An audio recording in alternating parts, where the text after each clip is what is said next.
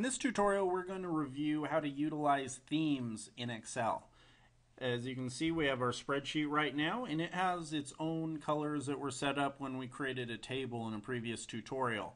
But if we say we don't like this color, or we want to just see a little bit of a change or what it could look like with a different color, all we have to do is come up to the page layout ribbon, and then on the left hand side you see what's called themes. You click on themes, and all you have to do is roll over any of these themes, and as you can see, it automatically changes not only the color scheme, it also changes the different type of fonts that are used.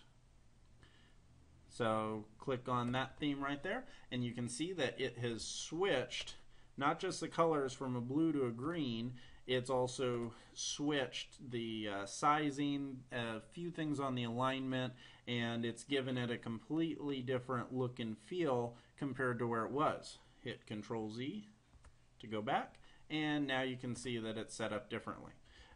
This gives it's a quick way to make changes to your spreadsheet. So you can go back to page layout, say we didn't like the green one, we wanted this civic one.